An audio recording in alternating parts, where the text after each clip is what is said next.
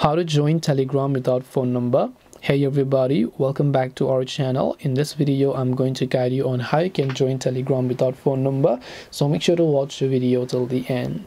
Now, joining Telegram without phone number is fairly simple. All you have to do is open up the Telegram app, but you can see right off the bat when I open up Telegram, the very first thing it asks me to do is to simply enter a phone number. So there is no option to go ahead and then use my email or anything as such. The only option is using with a phone number.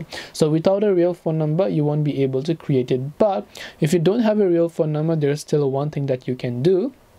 That is to simply use a virtual phone number. Now, there are plenty of websites out there giving you this virtual phone number for free or for paid. They are completely legal, they're completely secure as well. You can use a virtual phone number, get the verification code, and then you'll be able to go ahead and then sign up to Telegram. This way you should be able to join Telegram without phone number. If you don't have a real phone number, you can still make use of a virtual phone number.